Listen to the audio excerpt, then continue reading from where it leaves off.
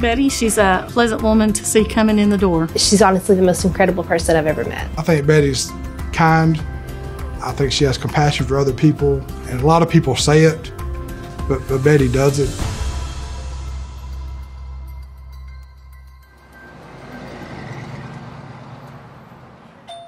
Tucker versus Evil. Oh, Dogma.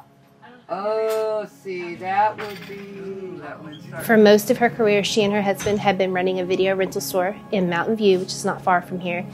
And business was slowing down, and she needed to find other income, but her husband was going to continue to run the video rental store. I needed to get some money, otherwise we would have ended up losing our house and the video store. We would have lost everything. Within a couple weeks of her starting day, she contacted me with her first referral.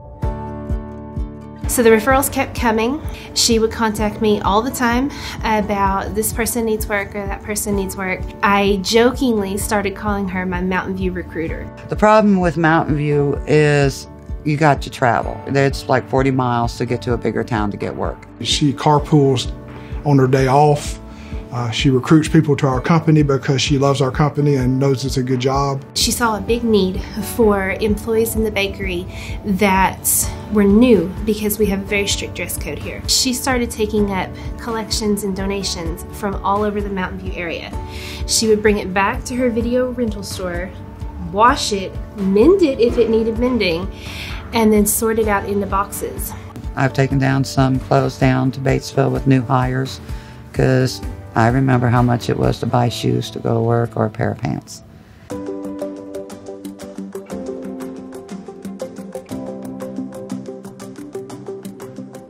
You know, Betty's the type of employee everybody's looking for. You know, she's honest, hardworking, loves her job and loves the company.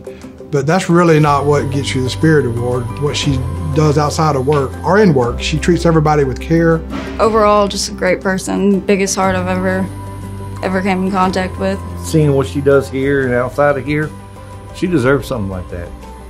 She'll never tell you that, but she does. My mother passed away in the first part of February. It was a rough moment for me. I come in probably about 2 weeks after her passing, and I have a card sitting on my desk from Miss Betty. When I thanked her for it, she says, well, you know, we know managers, you know, sometimes they get left out and, you know, they have feelings too. When you have people like that's inside this facility, it kind of warms your heart. I mean, I'm always the one sitting in the background, and I like being in the background. I like seeing somebody else lifted up. I mean, this is like my crew. Anything I do, I cannot do without the help of my coworkers. I mean, it's not my award, it's our award.